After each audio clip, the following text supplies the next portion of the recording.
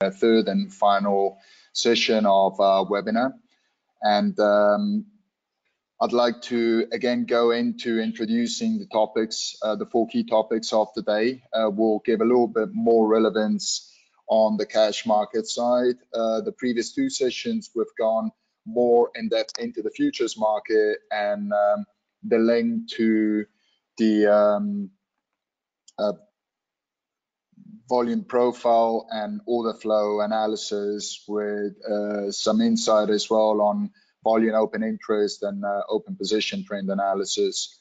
So starting from yesterday's situation, so the CPO benchmark following a 46 points higher opening at 28.57 traded consistently in a higher sideways consolidation, which was quite relevant over the past couple of weeks in particular, but yesterday it was on a much higher trajectory, and this between a first resistance level at 28.48 and the second resistance level at 28.84.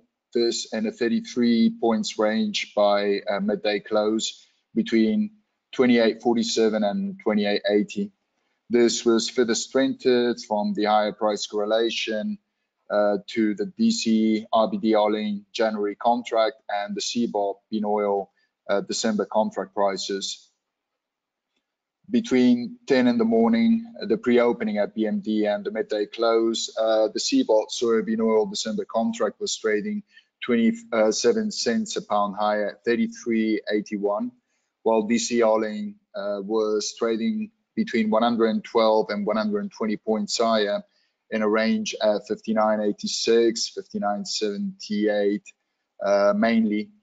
The DCE large positive linear association to BMD and the AM session. Sorry, just spare me a second. Let me just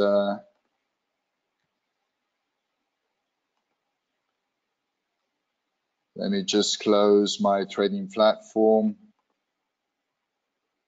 Sorry. So, and the AM session led to a support at 28.78, 28.83, or a 72 points price opportunity from the previous closing. This was followed quite remarkably by speculators on long positions, which were traded above the 9-day simple moving average. 28.52 to a first resistance level of 28.48. That yesterday was a very key support range from which we saw the higher extension into the close. So the afternoon opening at 28.68 led to some covering and minor shorts by 16 points, then progressively extending higher to 28.60, 28.70s before taking off to 29.02. This 15 minutes to the close. The strong CPO benchmark intraday progression was clearly anticipated again by the price correlation, in particular to the Dalian RBD morning opening.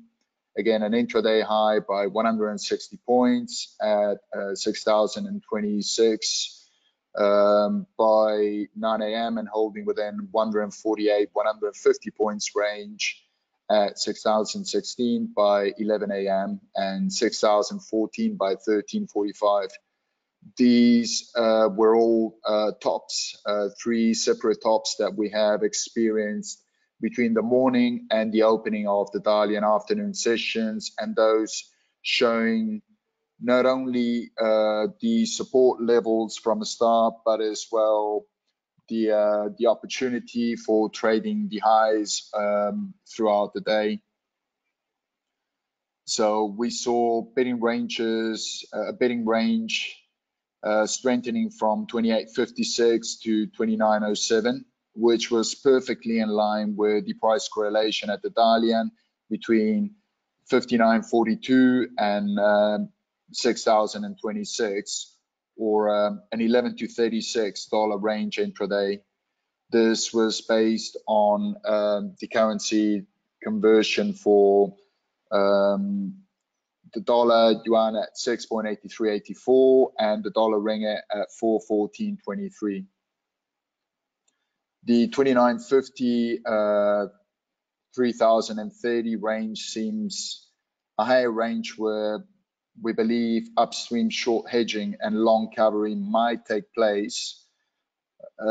This in line with what is currently known in fundamental terms from the release of production estimates over the past week, and in particular from a couple of banks yesterday, which is in line with expectations, although on a slightly higher range. And we very much look forward to the Malaysian Palm Oil Association 4-month production data in order to do an extrapolation versus the September estimates. So looking again into the CPO price correlation to CBOT and DCE, as we have done over the past 3 sessions, and this with reference to the forecasting of Malaysian and Indonesian August supply levels, mainly as demand is fairly priced in. We can see that looking into the yesterday's open, high and close levels, both at CPO futures at BMD versus the APEX taken as a reference versus the slightly better price range levels for the Indonesian market. We see that based on the price range at both sides, we still have Malaysia at a discount of $8, $9 versus the Indonesian CPO FOB prices, and we see APEX now at a discount, a narrowing discount of $7.6 from $9 versus previous sessions, and this showing in practical terms a lower side range of 27.98 to 28.80 at BMD versus a higher range which is at 29.30 to 30.30 circa. Now, if we look at what is still supporting prices from a demand perspective, although demand is clearly seen lower by 11-12%, Chinese demand is still driving the price progression, as well as the palm oil, metal, and downstream businesses. Price progression seeing 80 ringgit higher or $19 to $20 higher versus the DCE correlation. Still on concerns for August supply and its extrapolation moving into the September output reading.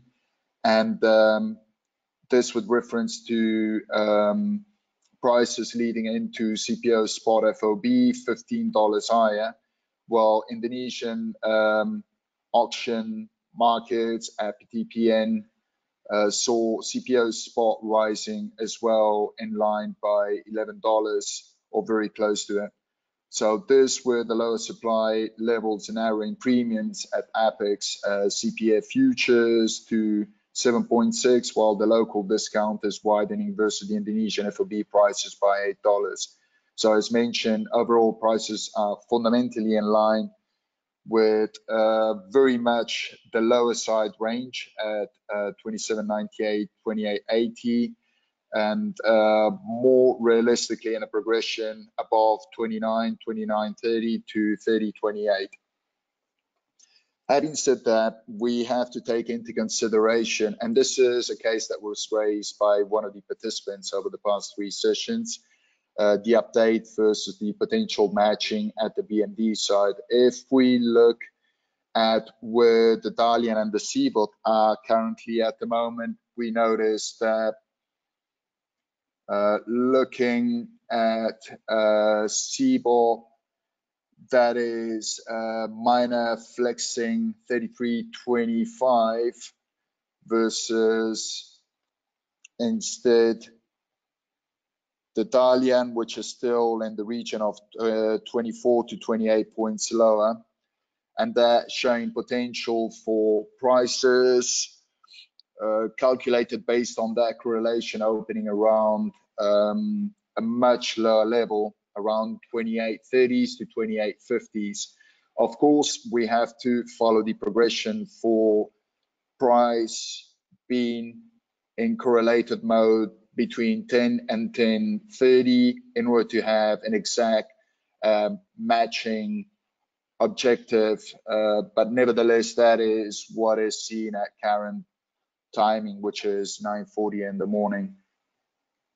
So looking into the market profile and order flow in order to have a better understanding not only of the consolidation but as well of the price range, you will notice that again some patterns yesterday pointed to a stronger strengthening market with a stronger directional move, which was in line with the standard trending day structure. The BMD price distribution extending in the morning from a 46 points higher opening at 28.57 to a higher matching between 28.60s and 80s. The lower matching in the couple final minutes and showing what was discussed as well in the previous day as a stronger support level. So very, very pleased with yesterday. Between the 10 a.m. BMD pre-opening and the midday close, the Dalian large positive linear relationship to BMD led to a support of 28.78, 28.83. That was a very consistent upper sideways range, which we have seen traded now for the past couple of sessions, and this over 72 points price opportunity from the previous closing for speculators entering long positions, as mentioned earlier, above the 9-day simple moving average, 28.52, and the first resistance level at 28.48. By the opening, so between 10:30 and 11 a.m. over the 30 minutes period, we noticed net longs extending to 3,970 lots, which met a resistance in the 28.40, 28.73 range, with long covering leading to net shorts increasing by 4,514 lots. This mainly on the UOB and CIMB estimates for local production levels recovering in August as well as in September. UOB more specifically for the local market, CIMB extending that view on the Indonesian market, seen rising 15-16% in September, which is very much in line with what is being priced over the past week, 10 days locally. Yet from 11:30, 12:30, net longs increased again to 2,523 lots, consolidating in a higher range between 28.65, 28.75 and closing at 28.73. So still again a higher consolidation with the lower sides of each range being very heavily bid and building a higher consolidation, then moving into 2,900 in the afternoon opening from 28.66, leading yet more covering and minus shorts by 16 points, but progressively extending higher at 28.60s and 70s as mentioned, before taking off to 29.02 within 15 minutes to the close.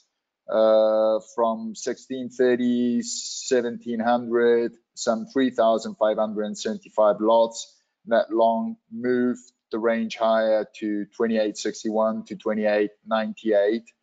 This again higher consolidation in a wider range, where the combination of covering from 29.02, 28.83 and the final 30 minutes, and this showing an overwhelming increase of shorts over the participation of 3,670 lots traded over that period.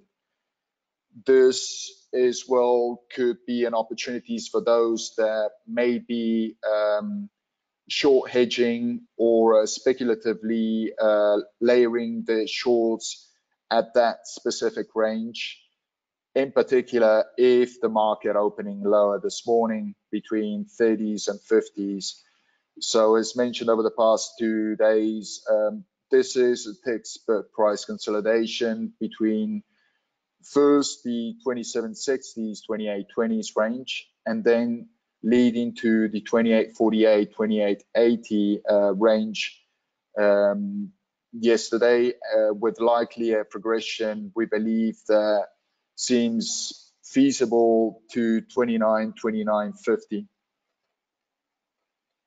Now, looking into the cash market side, I'd like to focus a little bit more on this for the next 14 minutes, because I believe this is where perhaps we may add a little bit more value with our webinar today.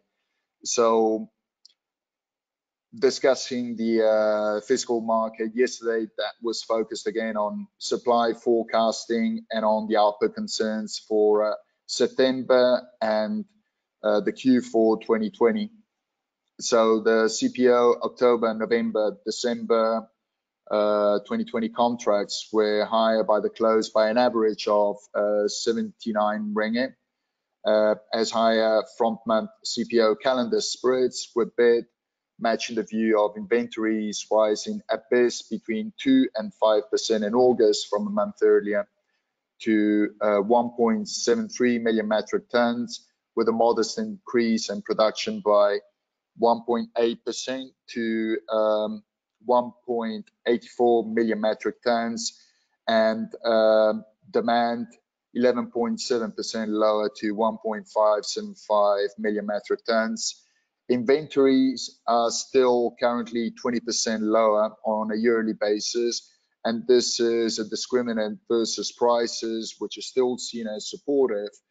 And this was remarked as well in a Bloomberg note sent to the market yesterday afternoon, prior to the supply and demand estimates as released this morning for the August period. The bearish estimate released in the morning by 2 local banks on the Marcello Palm Oil August and September production did very little to slow prices. As mentioned earlier, at best that moved prices on a higher consolidation within 30 points range, yet UOB estimated production for full month for August in a range of 1 to 5% higher, or within a capacity of 1.82, 1.9 million metric ton, while CIMB's view on the output has seen rising 6.4% month on month to 1.92 million metric ton, and in September by 8.2% month on month. The CIMB view on Indonesian palm oil production is to increase by 14% in August. Our view is an increase by 19% at least, because we're looking at a much stronger stock depletion in Indonesia in the region of 33%, as discussed during the first webinar, and therefore our basis variance is higher versus what expected by the banks within a 14-15%. While instead we're looking at a 19% increase for Indonesian palm oil production. We're looking as well at a 15% increase by September, which I believe is very much the view in the market and the cash market at the moment. The demand side of the supply and demand equation is fairly transparent. So demand is commonly seen now between minus 11.6 to minus 13%, realistically priced at 1.575 million metric tons, versus a more bullish view of the domestic consumption locally for 285,000 tons, or a 2% increase month on month, and this mainly based on higher local consumption given the relaxed movement control order. This as production is seen 1.77% higher month on month to 1.84 million metric tons. The question that now most are asking is whether the $8 Malindo premiums will narrow, given Indonesian August production is seen rising to 3.9 million metric tons, almost 14%. This as what we see still a 19% increase, but nevertheless, this as demand is falling in line with Malaysia by about 12%, with ending stocks again rising there in our view by at least 19%. High Indonesian rising output may have an impact on CPO spreads and flat prices. As we saw yesterday, the CPO spreads, front month spreads, rising much higher versus the expectation and versus the estimates that was discussed in the market in the morning, with the likelihood of short layering at current levels. So looking into the more specifics of what is really supporting the price currently, as priced at $706, $707 versus the supply and demand situation. We have mainly on the Indonesian production side, finally we have production coming up 13 to 19%, inventories coming up 18%, Indonesian exports still lower 12% in line with Malaysia, while locally production is rising at most 2% in line with inventories. So I hope you may be able to see my cursor. If we look at this specific area, which is very relevant because that actually describes the price interaction on a hedging front at, for Southeast Asian, mainly millers and refiners versus their expectation of not only spot supply but forward-month supply. We see something quite interesting. So if we look at where the estimates are for the Indonesian production, seen at 3.7 to 3.9 million metric ton, these are actually 20% lower year on year. And this is remarking the concern for potential tightness moving forward.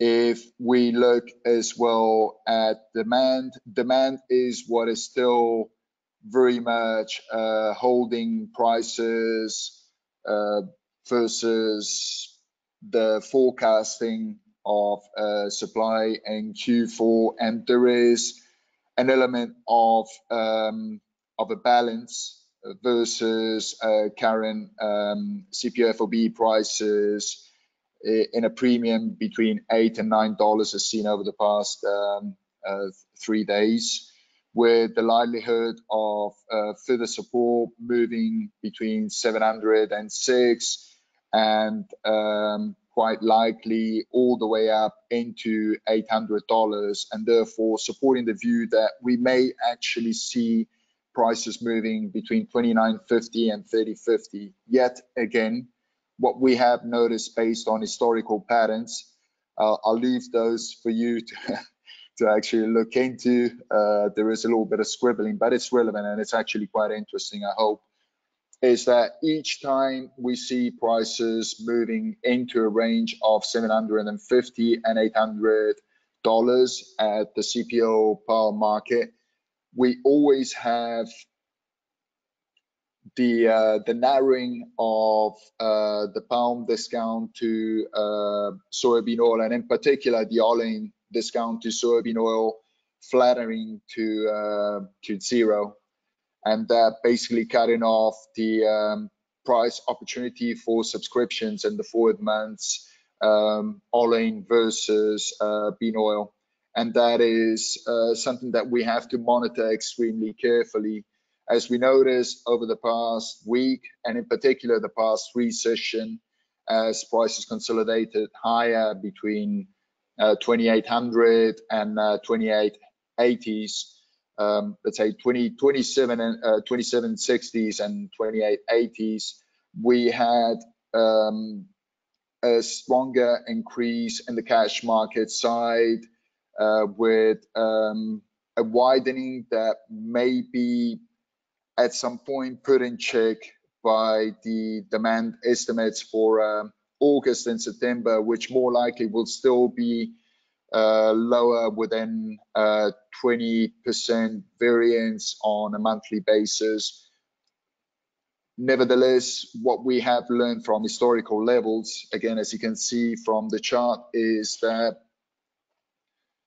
demand can quite literally implode, but as long as it's above the 1.3, 1.5 range, that still has a minor interaction in counteracting price increases. We had a prime example of that between December and January, December last year and January this year, when prices were very much level to a similar range to where they are now. Demand at the time, if not mistaken, moved much lower from 1.5, 1.6 to 1.2, 1.3, if not lower than that. At 1.2, 1.1, we have practically the implosion. We have practically the implosion of what is the opportunity for driving prices higher from a speculative perspective. Well, at that range, I strongly believe that the Powell, Mid, and millers and the palm refiners will more likely move in line with producers into shorter speculative positions versus the producers' upstream view of layering prices, again between $750, $800 ideally, but we're looking realistically at $29.50 to $30.50 as shorting levels. So moving into the volume price and open interest trend analysis. So what we noticed yesterday was the benchmark settled 81 points higher, 28.91, almost $700, $20, $19, $20 higher, with aggregate higher participation to 60,569 lots, which is very decent volume, with an increase by 11,543 lots, which is quite remarkable intraday, with higher open interest by 1,354 lots at 857 lots, showing further strengthening and a higher trend consolidation between 28.48 more recently into 28.84. The expectation now is for the CPO November 20 contract this morning for an opening based on my last reading of the Dalian. Let's check that again. If it's still minus 20, minus 30, yeah, it's still very much at 59.28. So still 26 points lower, 28 points lower, and therefore looking at an opening realistically priced between 28.30s, 28.50s, but nevertheless, we have to, as seen yesterday, look at the high bidding from the downstream businesses that still see attractive prices to their hedging and their sales in the forward months, given the perspective of supply in forward months, versus an intraday low at 28.58, 28.25, and an intraday high at present realistically seen at 29.13 to 29.35. Having said that, of course, we still have a matching which starts quite literally now. and we will have to look into how that moves prices over the next 30 minutes versus, so it seems 29.50 seems very much in line with expectation. But again, we have to be careful because the main buyer at the moment for CPO from a net variance perspective month on month is still the Chinese buyer. And those commodity houses will very much drive the price correlation with the Dalian side, which is something very different and interesting that we've noticed yesterday versus previous sessions. Previous sessions, we've seen CPO driving Dalian, and as well to some degree, we've seen CBOT following. Yesterday, it was quite different. Yesterday, we saw a larger positive linear correlation from the Dalian driving prices into the BND.